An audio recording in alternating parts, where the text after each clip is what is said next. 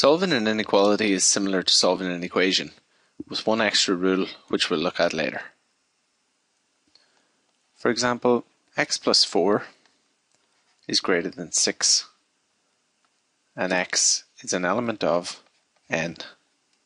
So we need to solve the inequality first. So we have x plus 4 on the left hand side and 6 on the right hand side. Let's get the x on its own on the left hand side. X is greater than 6.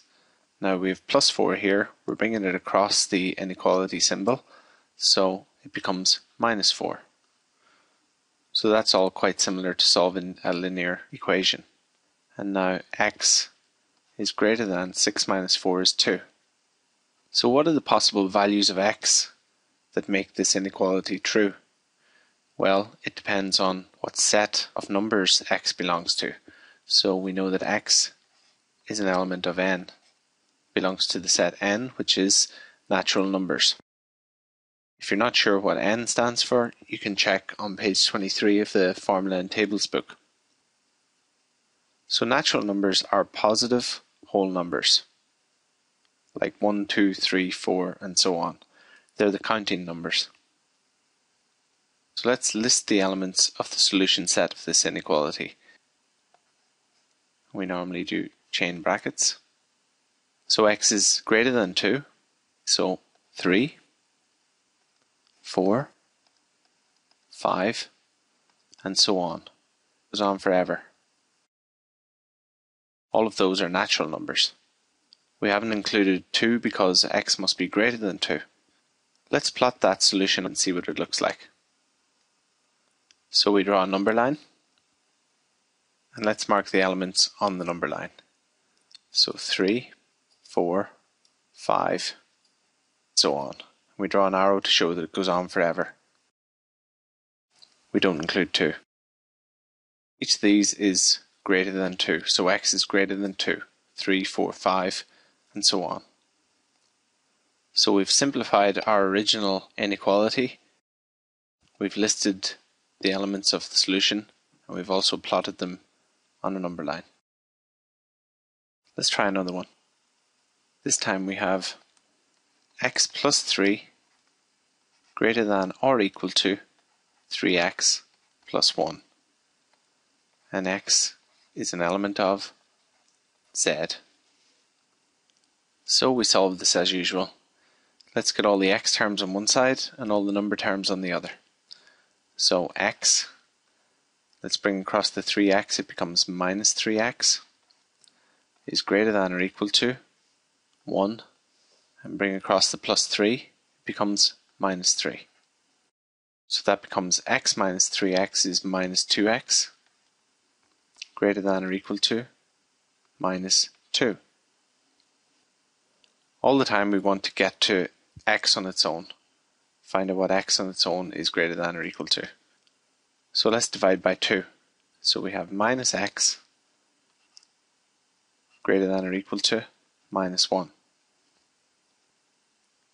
But we want to know what plus x is. We need to multiply across by minus 1. Minus 1 by minus x becomes x. We must do the same to the other side. Multiply that by minus 1. So minus 1 by minus 1 becomes plus 1. But this is the one extra thing we must remember when solving an inequality. When you multiply across by a minus, you must reverse the inequality. So instead of greater than or equal to, it becomes less than or equal to. So x is less than or equal to 1.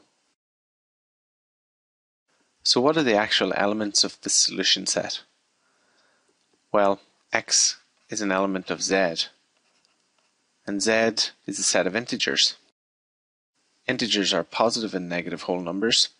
You can check this on page 23 of the Formula and Tables book. So x is less than or equal to 1. So the first one we can think of is 1. X is less than or equal to 1, so 1 qualifies.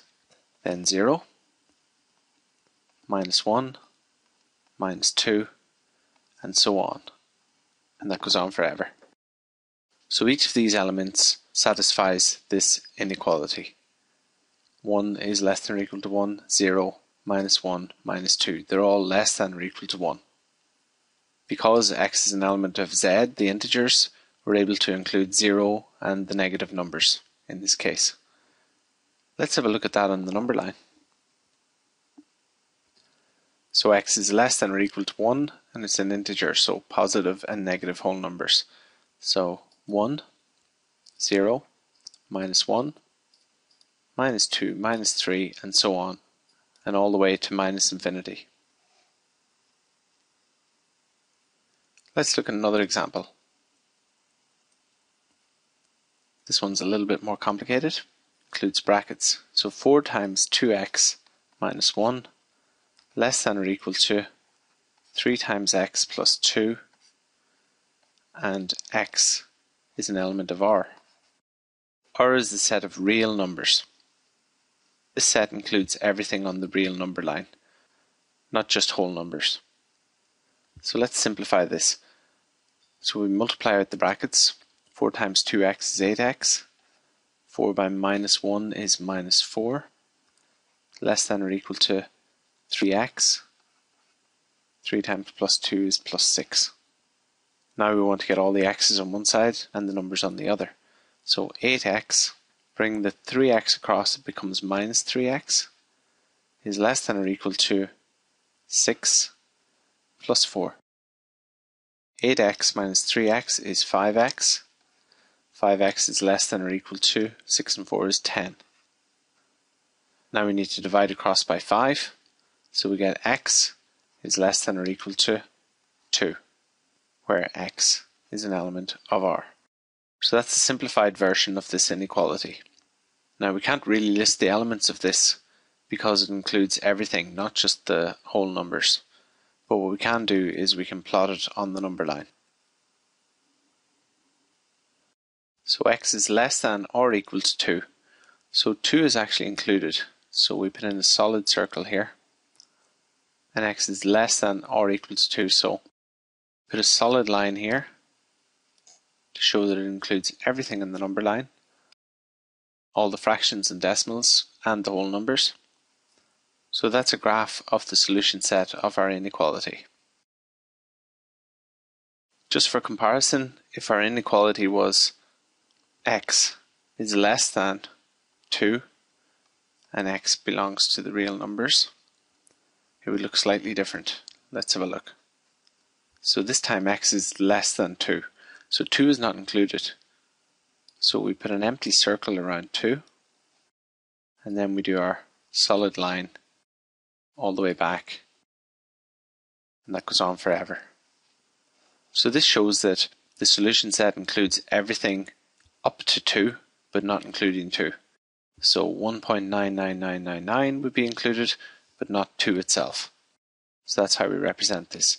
So it's slightly different than this one. This one has a solid circle here to show that x is less than or equal to 2, so 2 is included. In the next example, we're going to look at two inequalities. So we have 2x plus 3 is greater than 7, intersecting with 5x minus 4 is less than 21, and x is an element of the natural numbers. So what we do is we solve each inequality separately first. So 2x plus 3 is greater than 7. That becomes 2x is greater than 7 minus 3. So 2x is greater than 4. So x is greater than 2. So that simplifies that one. And we're going to simplify this one as well. 5x minus 4 is less than 21. So 5x is less than 21 plus 4. 5x is less than 25. So x is less than 5. So we've simplified both of them. So remember that x is an element of n. We can list the solution set of each inequality separately. So x is greater than 2, so 3, 4, 5, 6, and so on. And for this one, x is less than 5, so 4, 3, 2, 1. And remember, we want the intersection of them. So, what is the intersection of these sets? What elements are common to both sets? 3 is common to both. 4 is common to both. 5, no. 6, no. And so on. 4 is common to both. 3 is common to both. We've already captured those. 2 and 1, they're not common to both. So this is actually our solution set here.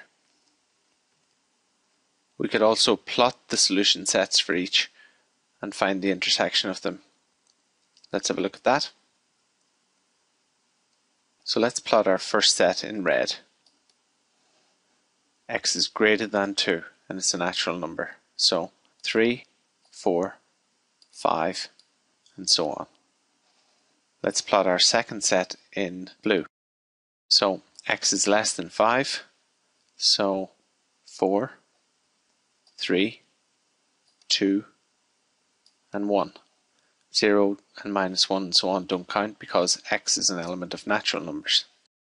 So that's our second set. Now let's highlight where they intersect with each other. So they intersect at this point and at this point. So they intersect at 3 and 4. So that's the same as what we figured out earlier. So that's solving inequalities. Thanks for watching. Talk to you in the next lesson.